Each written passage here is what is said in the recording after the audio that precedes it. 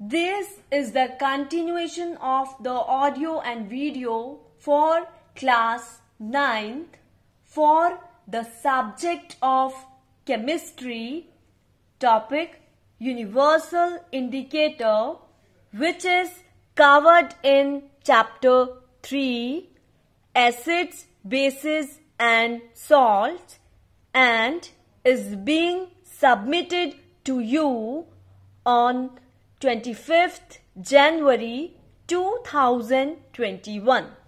So students, in the second part of this video, we will discuss the universal indicator. So universal indicator is a mixture of indicator dyes that gives a spectrum of colors depending on how acidic or alkaline and solution is. Universal indicators give different colors at different concentrations of hydrogen ions in a solution. For example, a universal indicator produces green color in a neutral solution, that is when pH is equals to 7. It changes in a basic solution progressively from blue to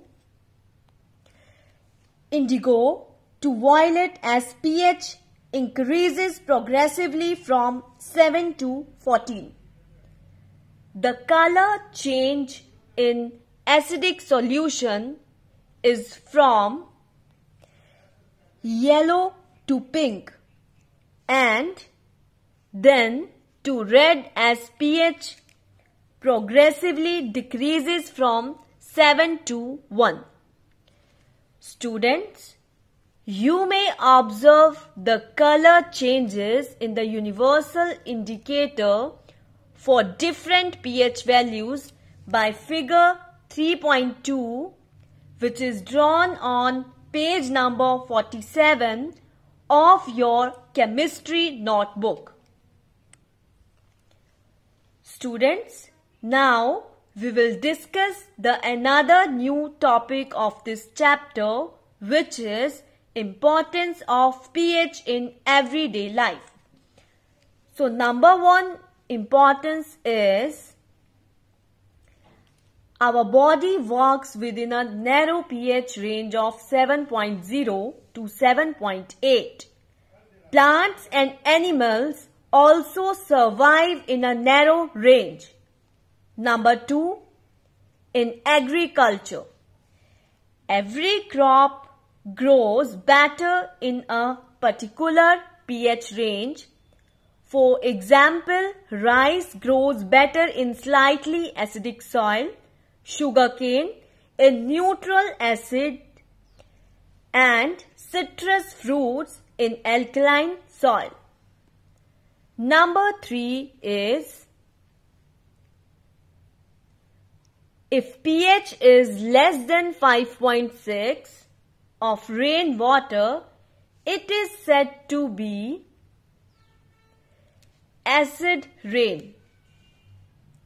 This water contains acids like sulfuric acid, nitric acid, and carbonic acid, which are formed by atmospheric pollutants, mainly sulfur dioxide and oxides of nitrogen. Acid rain produces fertility of soil, destroy marine life and causes damage to monuments. Number 4, in medicines, certain diseases are diagnosed only on the basis of the pH value of blood and urine. Number 5, in digestive system, hydrochloric acid is produced in the stomach, which helps in the digestion of food, but if it becomes excess, the pH falls and pain and irritation occurs. To get rid of these antacids, like milk of magnesia, which is MgOH whole twice, is generally used to adjust the pH. Number 6 is in preventing tooth decay. Substances like chocolates and sweets are degraded by bacteria present in our mouth. When the pH falls to 5.5, tooth decay starts. Tooth enamel is the hardest substance in our body and it gets corroded. The saliva produced by salivary glands is slightly alkaline. It helps to increase the pH to some extent, but toothpaste is used to neutralize excess acid in the mouth. Now move on the 7th uses, which is bee sting leaves acid in the body. If baking soda, a base, is applied on the stung area, it gives relief. Now, I will ask you a very short questions. You will get a 3 minutes break to write the answers. The questions are: question number 1. Which gas is produced when ammonium chloride react with sodium hydroxide? Question number 2. pH stands for. And the last question number 3 is: which is the hardest substance in our body? Students, now pause this audio for 3 minutes and write the answers now. I hope you all have written the answers by now. Let us check the answers now. So answer number 1 is ammonia.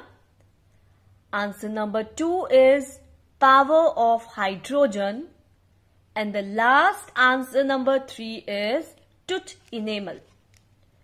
Students, now I am ending today's lesson.